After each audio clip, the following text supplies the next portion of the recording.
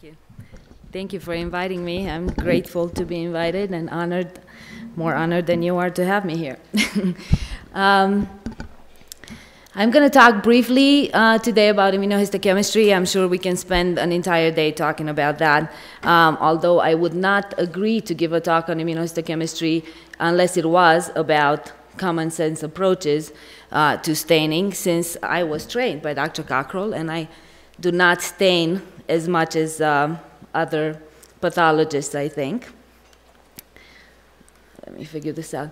I'll give you a brief overview, and then we'll discuss when are IHC stains helpful, when they're not helpful, and then we'll summarize with hopefully a few useful points that you can use whether you do read dermatopathology or not. I know that there are some pathologists in the audience. If you have questions, please feel free to ask me at the end.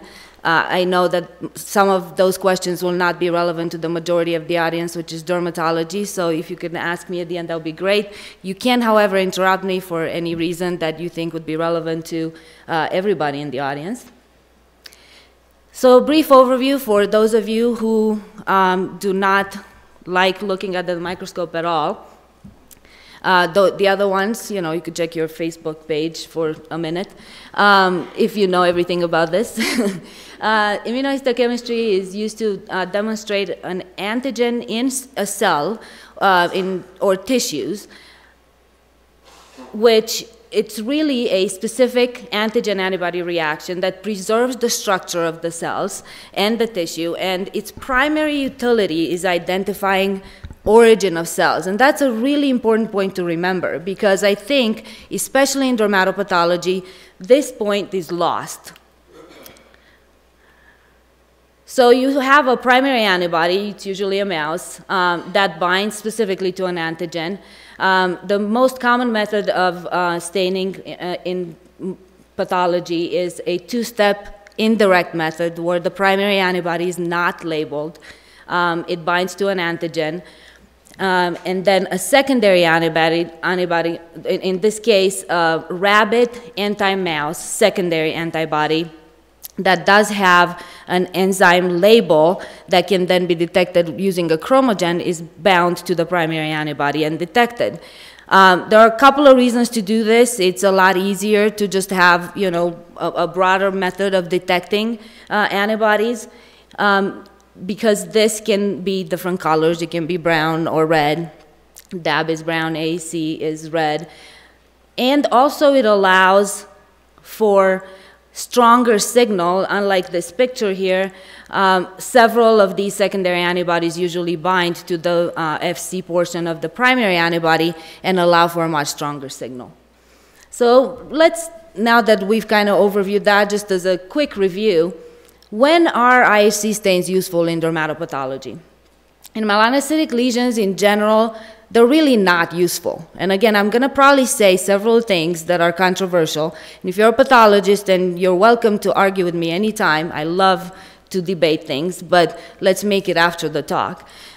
So in general, for melanocytic lesions, there may be a good a nice place for IHC stains for melanocytic proliferations on sun-damaged skin. Beyond that, if you don't know whether it's benign or malignant, you're unlikely to find that out by putting 10 stains on a melanoma. There are a few exceptions, of course, but in general, that is the case. They can be used for basaloid neoplasms, intraepidermal pagetoid neoplasms, lymphoproliferative disorders, and you've heard a little bit about that already. Spindle cell tumors, you almost always have to stain. Metastases to the skin, you almost always have to stain. You can also use IHC stains for infectious organisms, and there are now more and more IHC stains for that.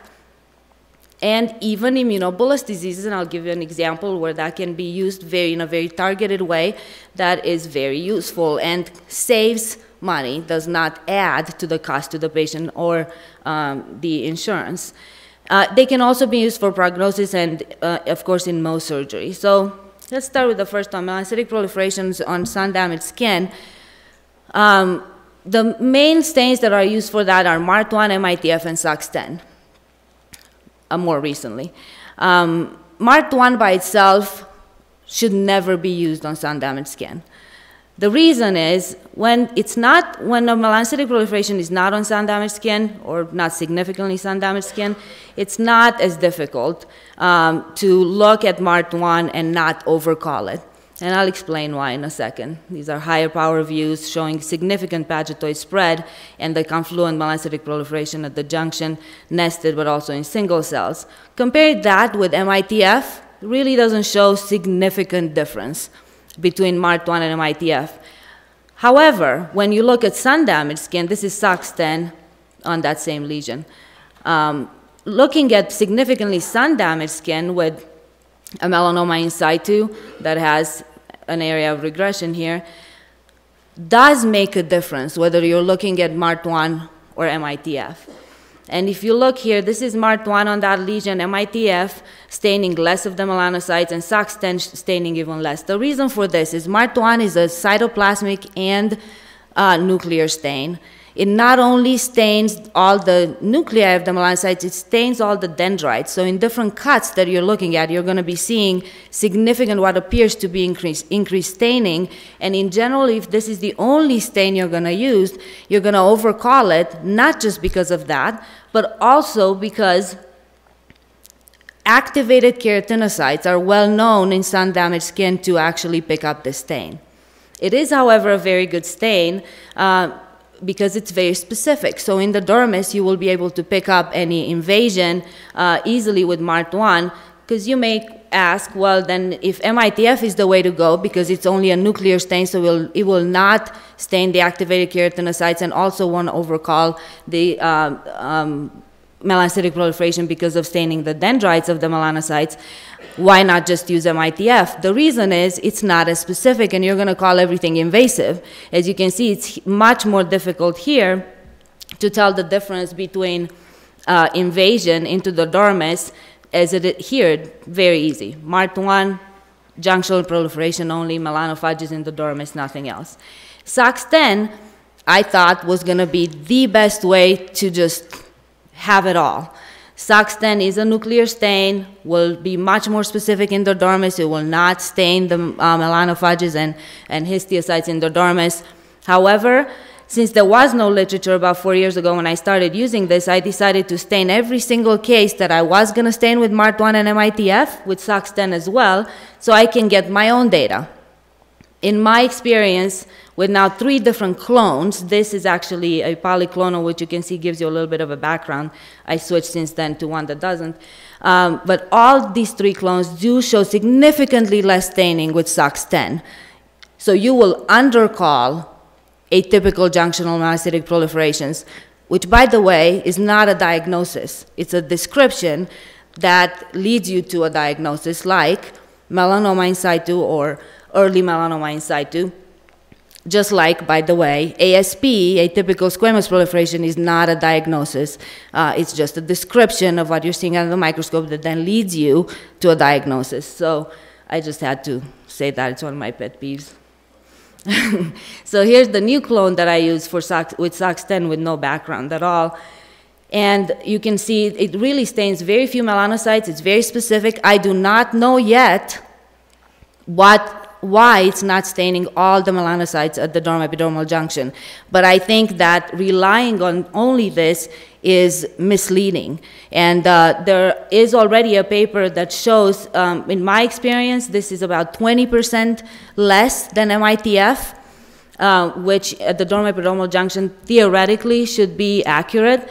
The paper that came out from Texas, actually, in their hands, it was about 15% less. So just be careful with that. The point is, do not just stain with MART1. Don't overcall if you just use MART1, and pay attention with just using SOX10. And why I mentioned briefly, the reason that I thought this was going to be it, SOX10, this allows you to pick up the melanoma in situ and will also allow you to pick up any desmoplastic melanoma component that you could miss that can be seen under a melanoma in situ. So I thought, oh, this is going to be great, but be careful about that. So yes, you can stain other melanocytic lesions with immunohistochemical stains. However, there's, in my opinion, a limited role for IHC staining in melanocytic lesion diagnosis. HMB45 can be used, for example, in blue nevi. They often stain, and they often do not stain with S100 and MART1 and get misdiagnosed as other spindle cell tumors in the dermis. So this is a useful stain in that context if, you know, it's a hypopigmented blue nevus. Halo nevi are nicely highlighted with MART1 stain. This is a dual stain, an HMB45 that you can barely see, and Ki67. This is a melanoma arising in a deep penetrating blue nevus. I'll probably show you more pictures of this later or tomorrow, I think. HMB45s, a lot of people have been using it to look for a gradual decrease in staining with depth. As you can see, this is an obvious melanoma with crazy proliferation in the upper portion of the lesion and minimal to no staining with HMB45.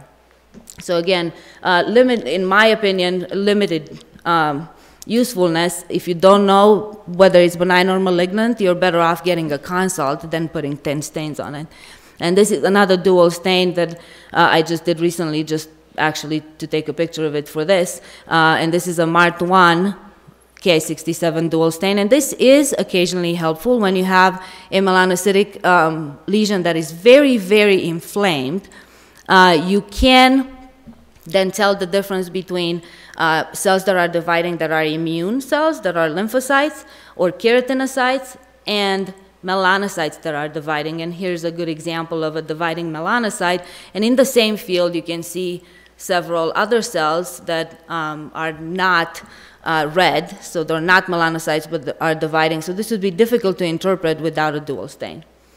Basaloid neoplasms can be stained with multiple different stains. One that I wanted to mention specifically is TDAG51. I've been using this for about 4 years since it came out, and there are now also some data that came out on this, and can be used to tell the difference between basal carcinoma and follicular neoplasms. And of course, like any stain, not always, but it is generally helpful. It's a follicular stem cell marker that does allow distinction between benign follicular neoplasm and basal carcinoma with follicular differentiation in most cases, not all, of course.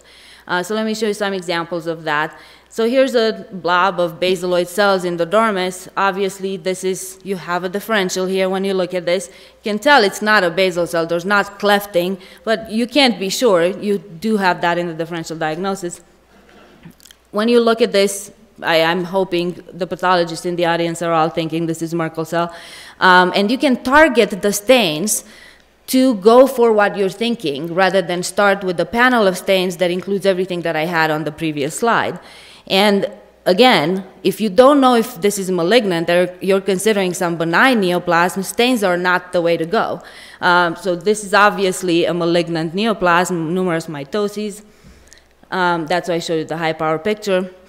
And this is a pan-cytokeratin stain. I don't really like that term because it means something different to everybody. In my lab, pan-cytokeratin means AE1, AE3, high molecular weight cytokeratins that I've mixed with low molecular weight cytokeratins, CAM 5.2, so I can just really broadly stain for everything if I'm looking for a screening stain like this. And it shows the very characteristic perinuclear rim, perinuclear dot pattern. And yes, that is also true of CK20, and classically this is what you think of when you talk about perinuclear dot pattern staining in Merkel cell carcinoma, which this is. And another stain you could do for a neoplasm like this that could be useful is P63. And P63 has been shown to, when it's positive, show worse prognosis in Merkel cell carcinomas. So this may be useful. Again, targeted staining can help really avoid 20 stains on that lesion. When you kind of know what you're looking for, maybe you started with, you know, Burry before and cytokeratins, and then you went down the Merkel cell road, but you don't have to do a bunch of stains to get the answer. And this is another example of a Merkel cell carcinoma showing an even better perinuclear dot pattern that I literally had the next day. ESA or Burry P4, ESA stands for epithelial surface antigen, is the other name for Burry P4 from some suppliers of the antibody. Can be used when you have very, very small specimens and can be somewhat useful.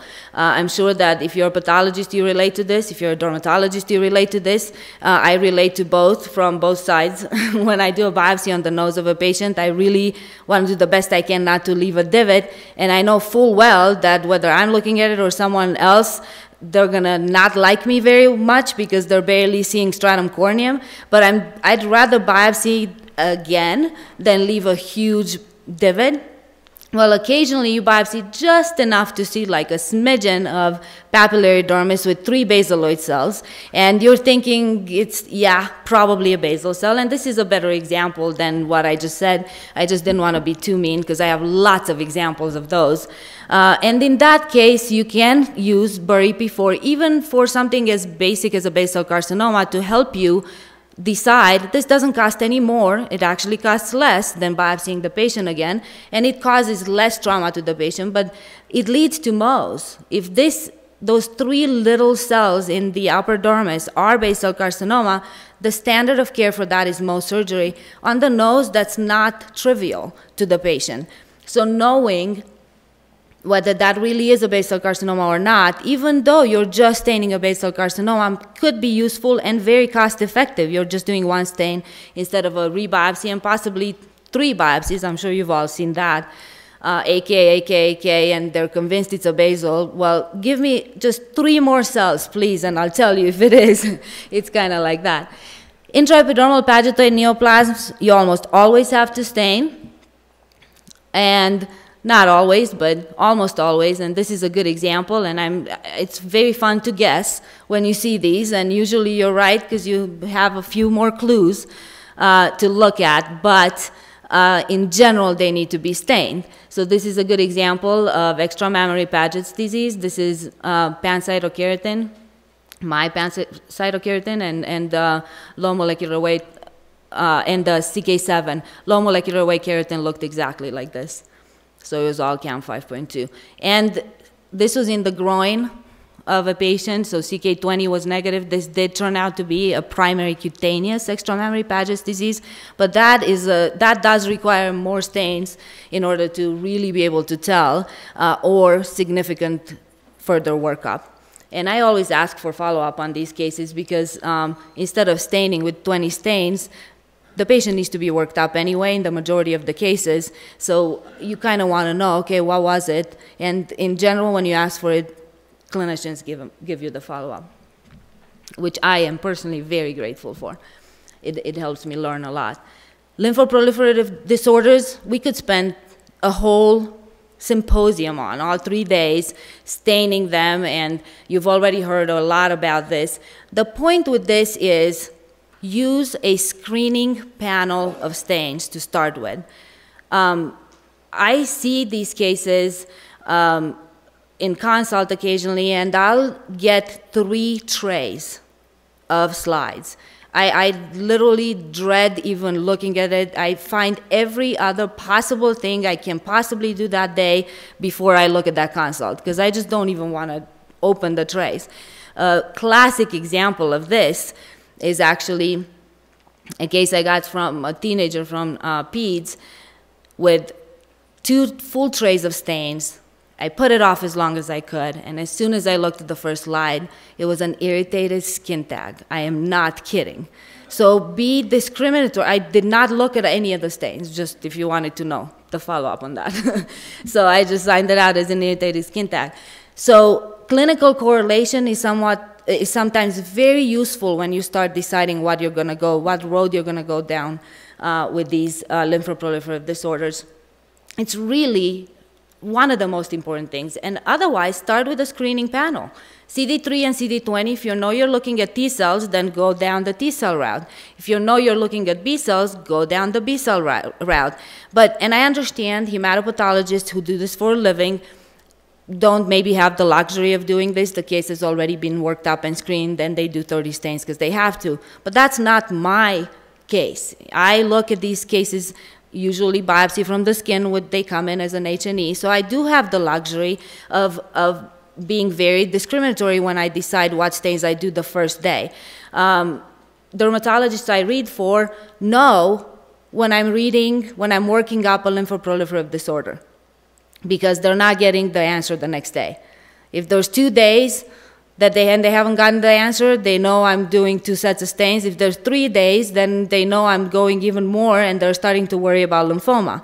And that's okay.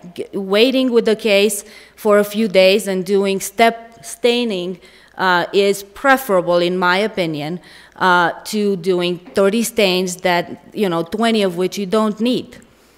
So here's an example of diffuse proliferation of small blue cells in the dermis. You could start with 20 stains on this, and I don't think anybody would blame you.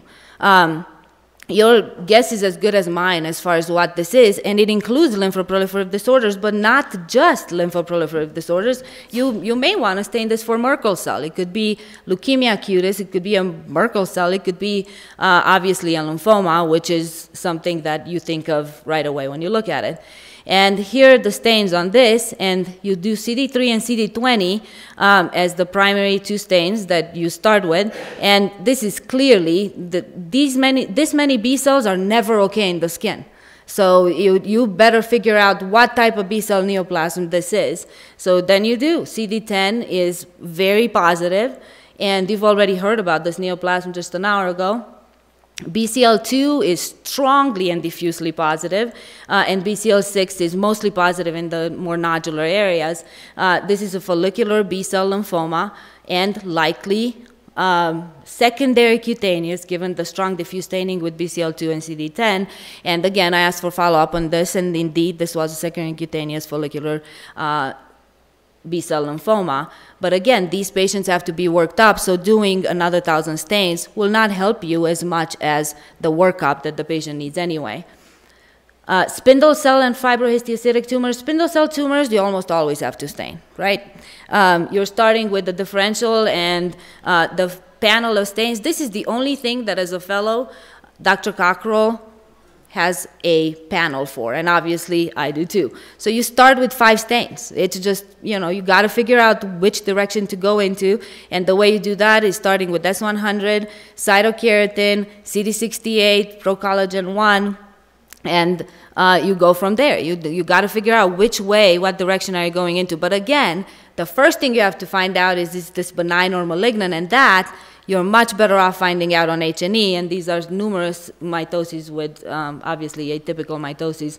So you start with the panel. S100 is negative, nice internal controls. HMB45 negative in the tumor, pancytokeratin negative, CD34, which in this case was performed, I usually don't perform it right off the bat, was also negative, just showing the vascular channels in the dermis.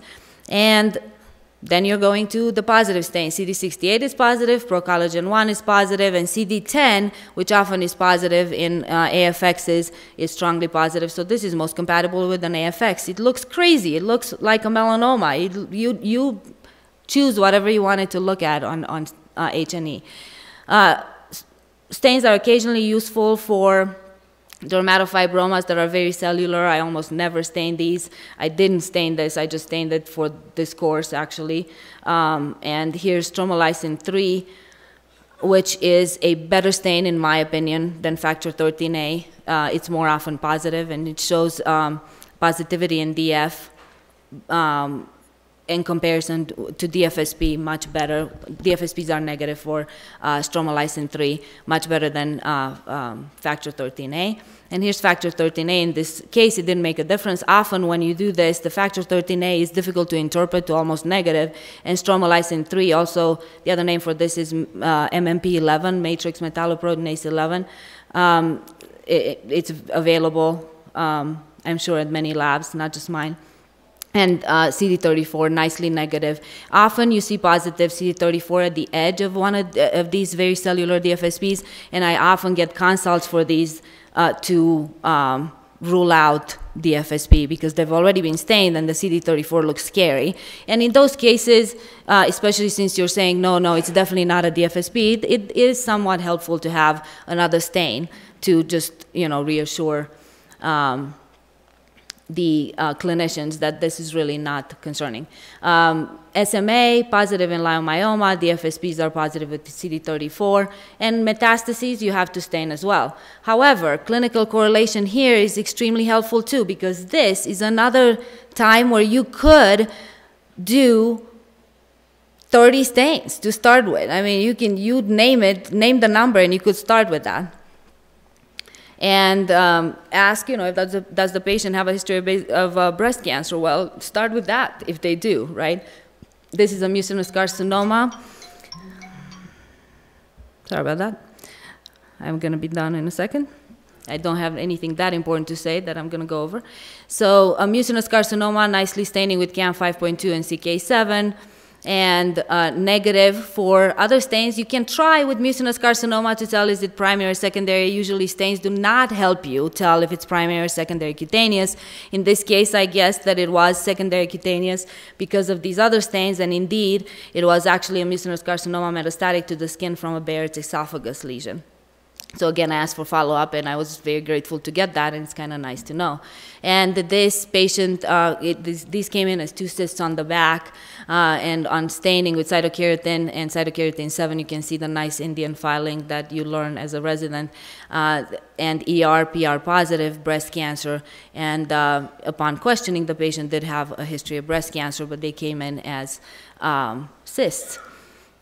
You've seen all the other stains. I do look at a lot of pediatric cases, and in those cases, sometimes some of these stains are more relevant than they are in adults.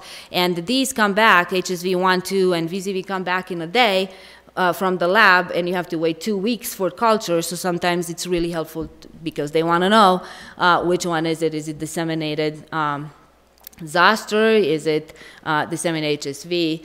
Is it a genital herpes lesion in a kid? That's obviously a very, very concerning finding, so sometimes those are helpful. And here's a picture of a CMV. And I told you I was going to give you an example where immunohistochemical stains are even useful in immunobullous disease. This is an example of bullous pemphigoid. Instead of doing salt split skin, if you get what you're supposed to get, which is a biopsy of the blister for H&E and a biopsy of perilesional skin for DIF, and you see a positive linear IgG and C3 to dermal-epidermal junction, unless clinically you can tell, technically you cannot really tell the difference between EBA and BP, unless you do a collagen 4 stain and you look to see where is the lamina densa located in relation to the blister. And in bullous pemphigoid, because the antigen is really in the hemidesmosome, you will see it below the blister. In EBA, because the collagen 7 is being attacked, you're going to see the collagen 7 nicely tracking, and I have examples of this too, I just didn't put them in. You see it nicely tracking with the roof of the blister, the opposite as you would see on salt split skin on immunofluorescence. And you can use these for prognosis, of course, and here's a squamous cell carcinoma with perineural invasion, nicely highlighted by a dual cytokeratin and S100 stain. Again, this was easy to see on H&E. I stained it just for this. And melanoma, obvious melanoma that I'll tell you more about probably tomorrow, that shows, this is a patient in her 20s and showing nice lymphovascular invasion that you really cannot pick up on H&E. I mean, these are 2 atypical melanocytes in a lymphatic that's staining with D240. So you would not be able to pick that up. And in Mohs surgery, they're very useful. It's easy when it's obviously malignant, but the problem is on sun-damaged skin. We already talked about this. You really can't tell.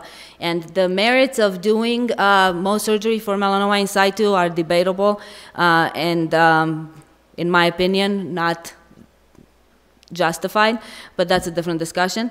But you could use, again, if you just use MART1, you're going to end up, cutting a lot more than you would if you just do a primary excision. But you could do MITF staining on frozen tissue, and this is an example of that. And you can also use it to identify perineural invasion. These are all frozen sections stained with different stains. These are a Merkel frozen section that I stained, that one of our Mohs surgeons took out, and I stained it again just for here. And an extramammary Paget's disease with CAM 5.2, that was easy when it's everywhere and you can see it without needing the stain, but here's 2 cells left on the last layer. We didn't take another layer for that, but just something to know about. So when are they not useful? We kind of talked about all this as we went. Staining to decide if it's benign or malignant, not a good idea. Using only MART1 on sun-damaged skin, not a good idea. Indiscriminate staining without any clinical correlation, in my opinion, not a good idea. If you're not going to pick it up, if you don't really know what you're looking for, what stains do for you, they just let you see what you still don't know in color. So they're really not going to do a lot more for you. Just be mindful of how you use them. And staining everything that's lymphocytic with a large panel of stain is also sometimes even misleading and not useful and wasteful, in my opinion. And for all of these cases, get clinical correlation. And this, just for this talk, came out in the JAD yesterday. So I couldn't resist. I had to put it in.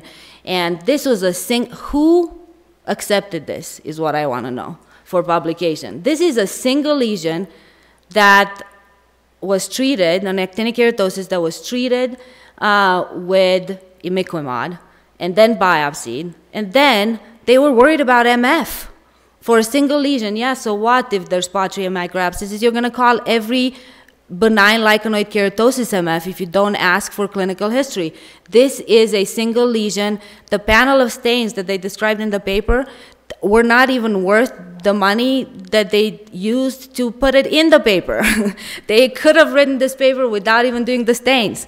The point of this is it's a clinical correlation. Yes, you may see this on H&E, therefore, now that I know that it's a single lesion, it's not MF. No need for any stains. Same as with the skin irritated skin tag, you find out it's a single lesion, you don't need to stain it. Thank you.